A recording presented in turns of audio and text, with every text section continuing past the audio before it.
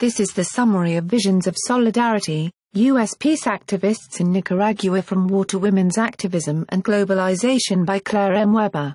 Visions of Solidarity is currently the only study of peace activists' transformation from an anti-war struggle to an anti-globalization struggle.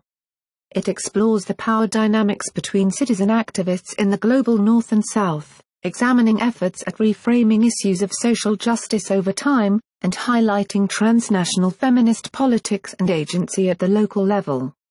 This book focuses on the way that transnational activist strategies are negotiated across boundaries. Through a comparative ethnographic study of the U.S.-based Witness for Peace and the Wisconsin Coordination Council on Nicaragua, the author, Clare Weber, explores how the organizations came to have very different responses over time to the neoliberal development project imposed on Nicaragua by the United States. Weber skillfully links studies of transnational social movements, women's grassroots activism, and the Central America peace movement in this unique book. For more history books and book reviews, visit www.historybookmix.com.